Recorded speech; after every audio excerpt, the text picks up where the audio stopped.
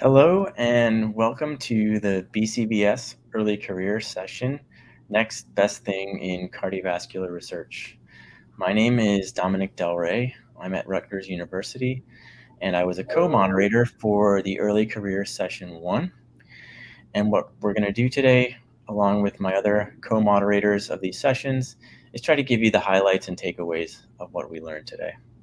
So in Session 1, we heard a really elegant study given by Mason Wheeler and colleagues from the Fralin Biomedical Research Institute at Virginia Tech.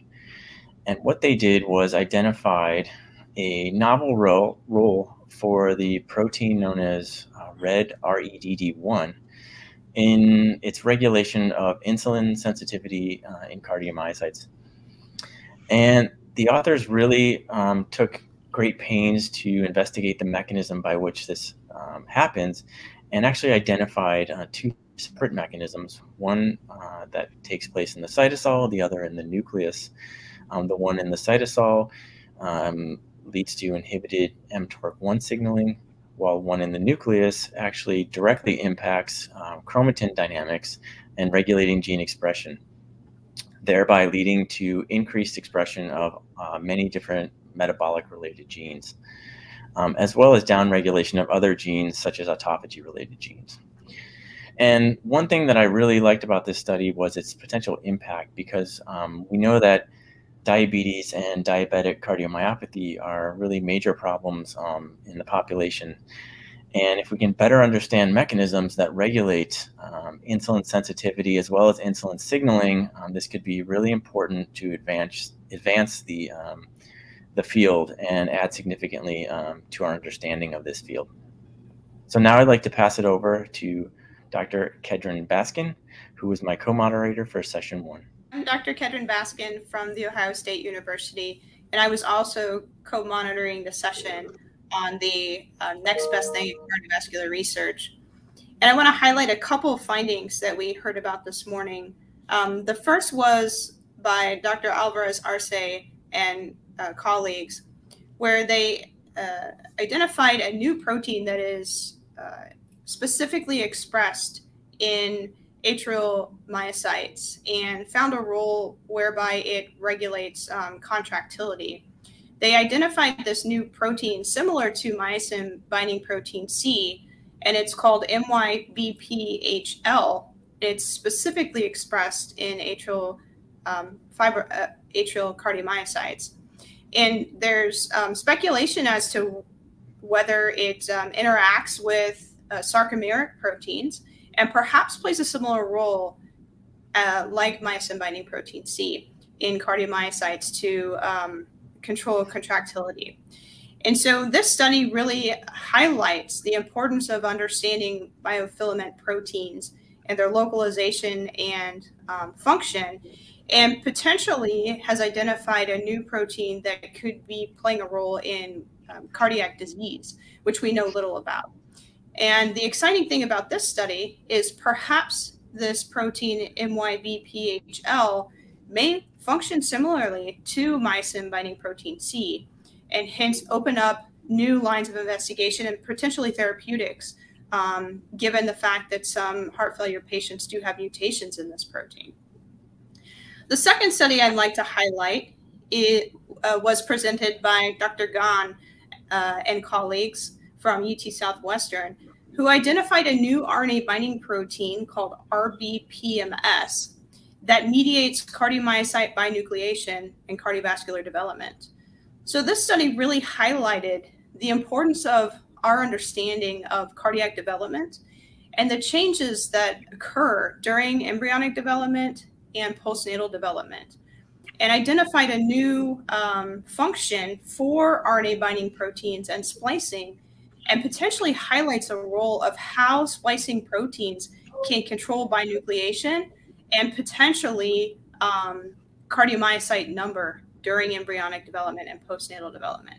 And so this really opens up the field for RNA binding proteins that have been highlighted in the past, but potentially leads to new avenues of understanding the roles of these RNA binding proteins and their downstream effects. And so with that, I would like to turn over the discussion to the moderators of the second session of the next best thing in cardiovascular research. Thank you, Dr. Baskin. So I'm Dr. Al-Khalaf from the Ottawa Heart Institute, and I was co-moderating the second session of the Early Career Next Best Thing in Cardiovascular Research. And I'll quickly highlight two of the talks that were really fascinating and discussed during this session. First was the talk by Dr. Feng Tai from UC Davis, titled Mitochondrial Microdomain Disruption Results in Sinus Node Dysfunction in Heart Failure.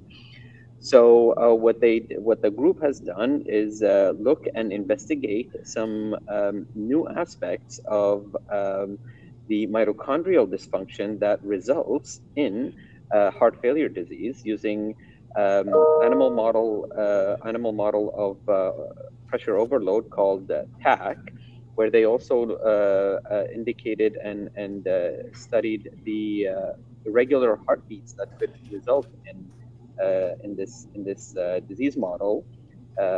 This particular rhythm dysfunction is called bradyarrhythmia.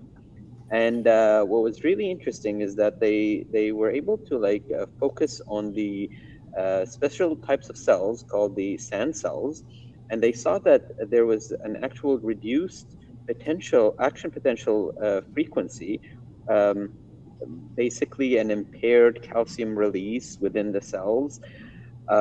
This induced morphological changes to specifically the organelle called the mitochondria. And using advanced microscopy and molecular techniques, they were able to further delineate what kind of changes occurred in the mitochondria. Specifically, they found that the heart failure had more condensed mitochondria in terms of structure, as well as more branched mitochondria, both which are definitely outside of the normal orthodox structure and function of this organelle. And the study uncovered a specific protein named MFN2 as being a key regulator of this mitochondrial structural change that occurs in heart failure. And I'll quickly jump and highlight another talk in this session. This one was given by Dr. Prachi Ambarkar, and this was from University of Alabama at Birmingham. And the focus of this was looking at a new function for a protein known as GSK3 alpha. And basically, the classical knowledge of GSK3 is that it is a part of the glycogen synthesis pathway. But this group has further investigated and uncovered that GSK3 and specifically GSK3 alpha has a role beyond the regulation of glycogen synthesis. They've looked specifically at the effects of this protein in the fibroblasts, the scar-forming cells within the heart. And using both pressure overload as well as myocardial infarctions, they were able to show that deleting GSK3 alpha yielded less fibrosis or less scarring, and therefore imbued a type of cardioprotection. Their molecular studies showed that GSK3 alpha works to promote fibrosis independent of a classical pathway known in fibrosis, which is the TGF beta SMAD3. So therefore, this study uncovered a new pathway, a new molecular pathway in regulating fibrosis in a heart disease model. And I'll just mention that this new pathway goes through the RAF MEK ERK specific pathway, and that's an exciting new way of for future discussions and future investigations about fibrosis. And with that, I'll hand over the baton over to my co-moderator in the session for the last talk there. I'm Patricia Nguyen. I was also from Stanford University. I was a co-moderator for the second session of the Next Best Thing. I want to highlight a study presented by Lauren Sen Martin from the Center of Cardiovascular Investigation in Madrid, Spain. She presented a unique mouse model of hypertrophic cardiomyopathy, which is the most common genetic heart disease. The mouse model she created was a mouse mutation, a missense mutation in the cardiomyosin binding protein C, which modulates actin myosin contraction and regulates muscle spread and strength in the heart. Unlike other mouse models, which produce a truncated cardiomyosin binding protein, which is a well-characterized mutation, this R502W mutation is a missense mutation, and she did demonstrate that it showed the phenotypic characterization of HOCM using echo as well as MRI, showing reduced systolic and diastolic function. She also showed that there were transcriptional changes involved in the genes after the mutation was created that showed fibrosis and hypertrophy in the heart tissue cells.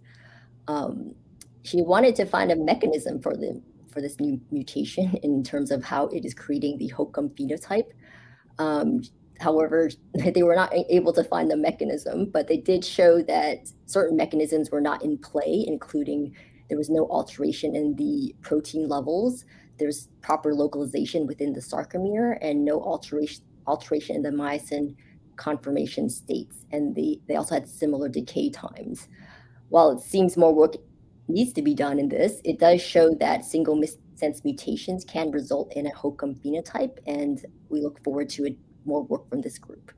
Thank you for joining us in this review of the early career session at BCBS, the next best thing in cardiovascular science. This fascinating work from our early career investigators and colleagues will lead to future translational projects to bring novel therapies to the bedside.